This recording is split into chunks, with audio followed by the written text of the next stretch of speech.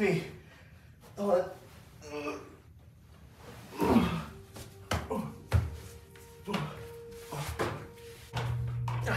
Right. I come bearing news from the future. I have traveled through time. So I think it's 2 years now? Yeah, 2 years. I made a video called I Predicted the Future. And I never thought I would actually predict the future. But I have. See, a while back, a little fella named Kevin Hart made a movie called The Man from Toronto. And I made a few predictions about it. And now we're gonna see if those predictions are right. Okay, cut this whole thing.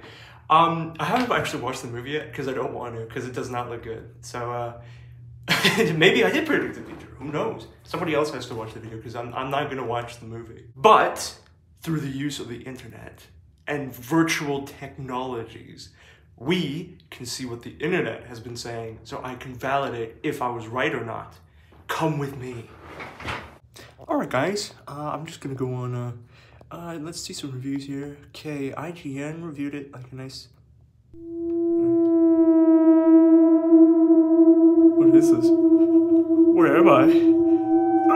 I don't like the internet anymore. This is horrible.